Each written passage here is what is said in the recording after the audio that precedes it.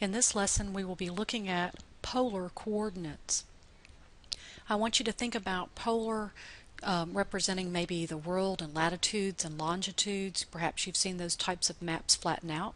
You may have also covered this topic in a trigonometry class. A lot of students get confused because it's literally going in circles. So we're going to go step by step. The polar coordinates are given in terms of r and theta. That's why it's confusing, because that's not really how we should plot them. Now, r stands for the radius, meaning how far from the origin, which we will call the pole, should we go out, and theta is the angle, of course, that we're going to rotate through. Another confusing thing is that r can be positive or negative in polar coordinates. So let's just go through these steps. How can we plot the point 120 degrees? Well, believe it or not, we're going to do the angle first. Okay? So angle first. Now I have some little help that I'm going to take this. First of all, stop. Let's look at my polar coordinate.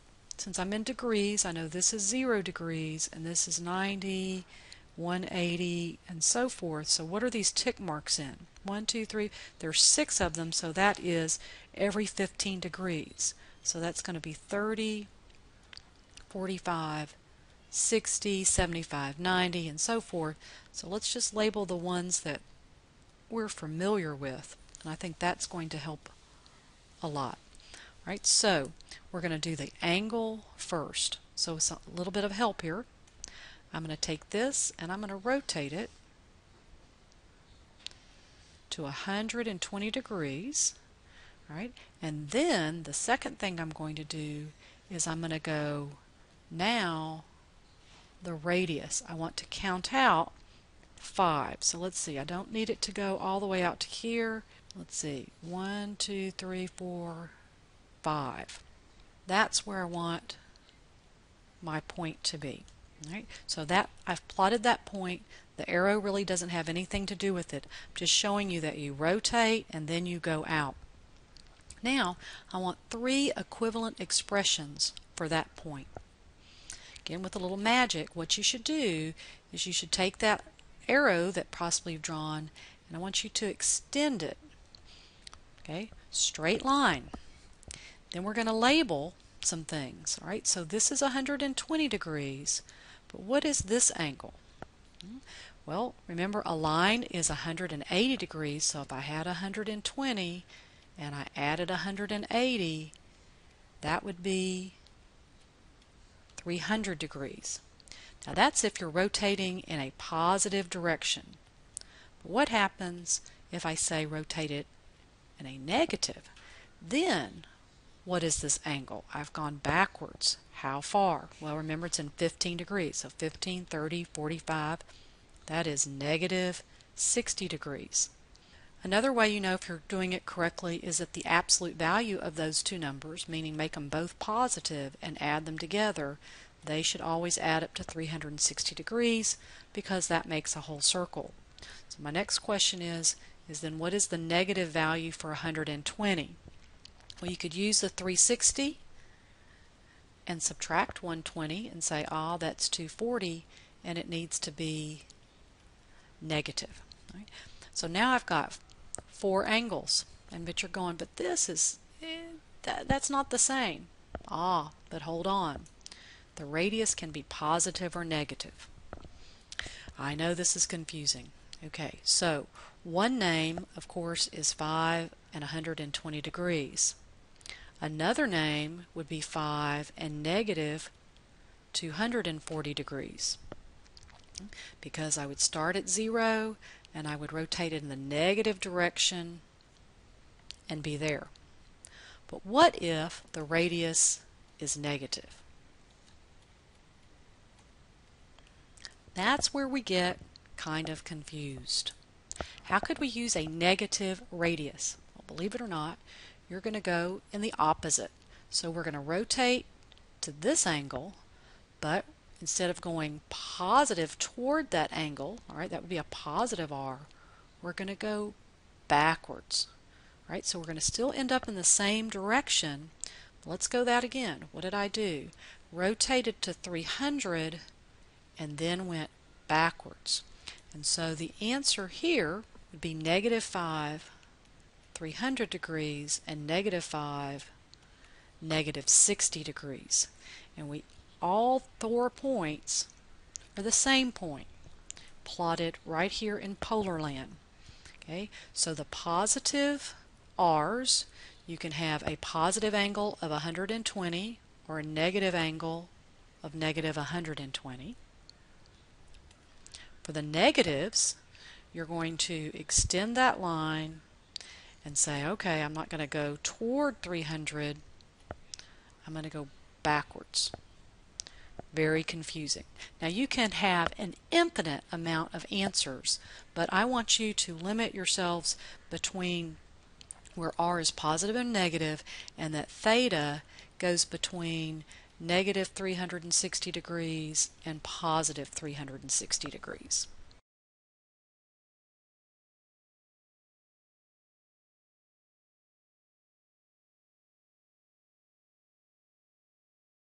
So let's see if we can do this problem. Well, again, it might help to kind of label where 210 degrees is. Remember, this is 90, and so this plus 30, well, this is 180, plus 30, this is 210 degrees. So I want to take and think about rotating all the way here. Oh, but how can I don't want to go toward 270 because r is negative. I have to go backwards. 1, 2, 3, 4. And this is my point.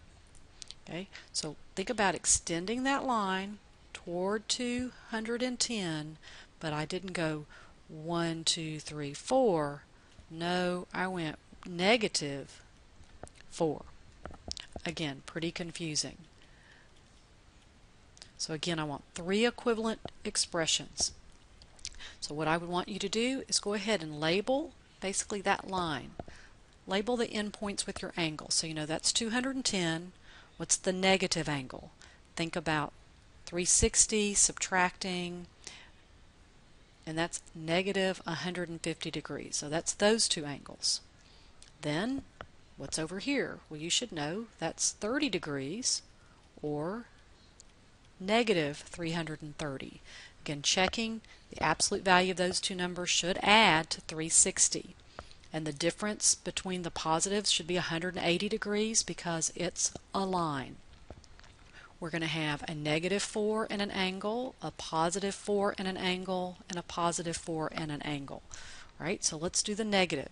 So -4 and 210 was here. Well, what else could it be?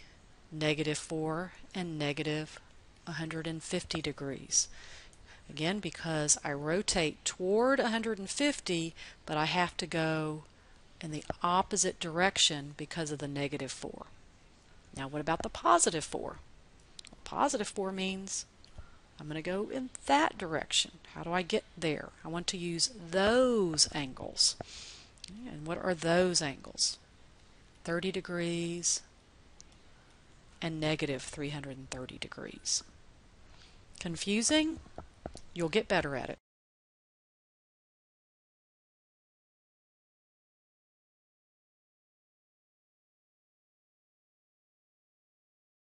So just when you think you got better at it, now I'm going to do radians. All right.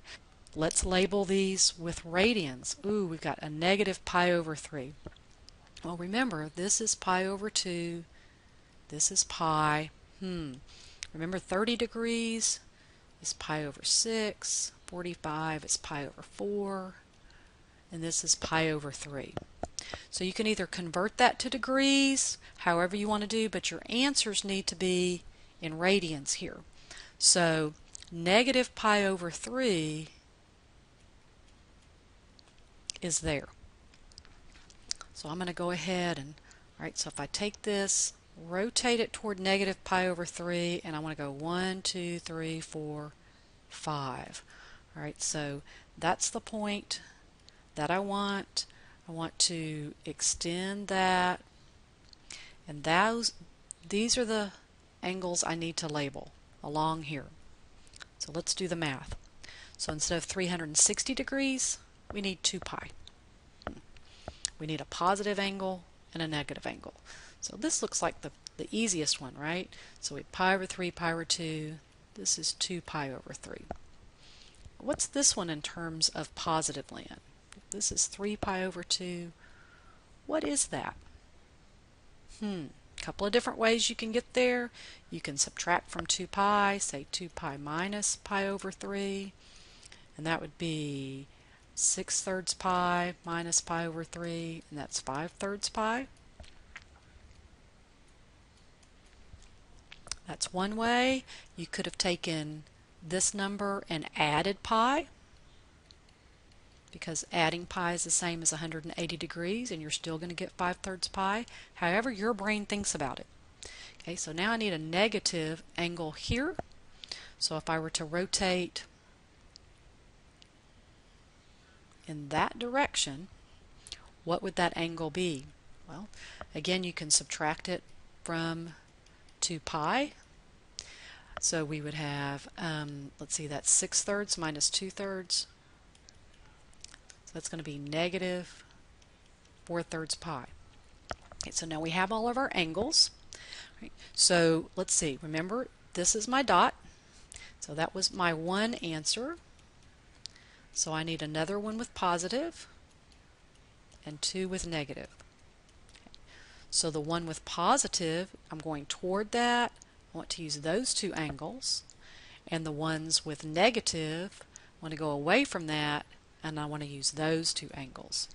Alright, so the positive is going to be negative pi over 3 and 5 pi over 3. And the negative 5, we're going to use those 2 angles. So here I'm limiting theta between negative 2 pi and positive 2 pi.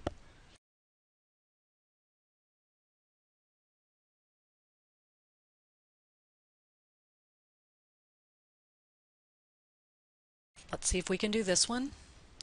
Okay, so we've got negative 5 pi over 4. Where is that? Well, let's see. I know this is pi over 4. Right in the middle, let's see, that's 1/4, 2/4, so that's got to be 3/4 pi. This is 4/4. This is 5/4, 6/4, and 7/4. Remember, those are right in the middle. Those are those 45-degree angles. Right now, but it's a negative 5/4. That means I have to go in the opposite direction. Well, let's see. That would be negative 1/4, negative 2/4, negative 3/4, negative 4/4. That would be negative 5/4. All right, but look, do I want to go toward that? No, I've got to go away from that. 1, 2, 3, 4, 5, 6. So that's my dot, believe it or not. What did I do? I rotated negative 5/4, right? Went all the way to here, but I had to go backwards. So that tells me that this is negative 5/4. Let's just check out that math. How did I get there? Well, I counted in terms of fourths, but you could also say 2 pi minus 3/4 pi, so that's just doing the math. Remember, their absolute value has to add up to 2 pi. That's a whole circle, so that's how I get those 2 numbers. And so that's 7/4. Well, I just need 1/4 for 8/4, so that's got to be negative. This was the given value. So I need another one. If I used the negative 5/4 pi with the negative 6, then I also want to use the positive 3/4 pi with the negative 6. Because what would that be? I would be rotating here, but instead of going toward that, I'm going in the opposite direction. And now with the positive, I want to use these 2 because I'm going toward those angles.